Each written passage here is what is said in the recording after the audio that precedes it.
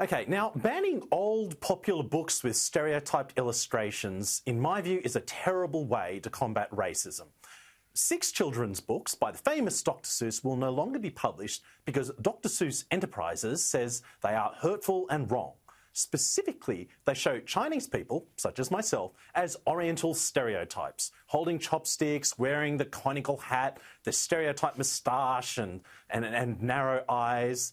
Now, tech giant eBay has also cancelled listings selling the 6 books because they considered them insensitive. The argument is that stereotyped illustrations often are the basis for racism against Chinese people, especially our physical appearance. Like, I know that I will never forget the children who, during my childhood years, pulled the ends of their eyes to mock me or drew pictures in class showing me as slanty-eyed. But context is everything.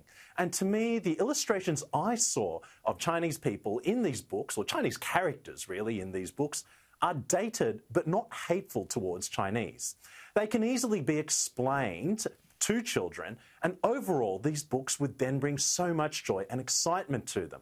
Now, most people who read these books and see those illustrations know that they are the product of an old era when most people had never worked or lived with East Asians, such as Chinese or Koreans or Japanese, and so often had a very narrow idea of what we looked like or what we did.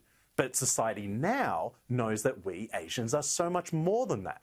I'm Chinese Australian, and that's certainly what I'm going to tell my children when they are old enough to read these books. And I'm going to be sure to find whatever counterfeit copies I can so they can still enjoy Dr Seuss's incredible imagination and illustrations.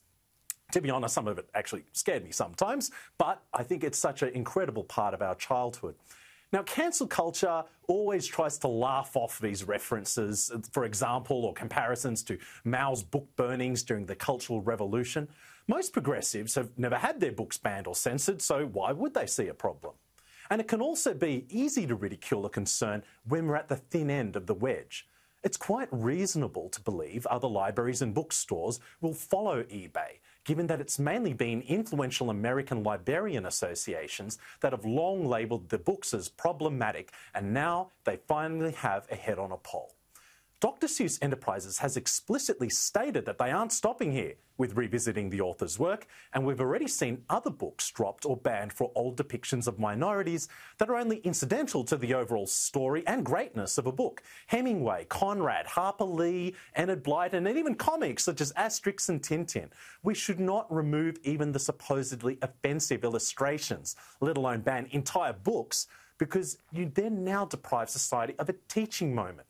You also enrage and harden racists and move us deeper into cancel and deplatforming culture that can create even more rage and division.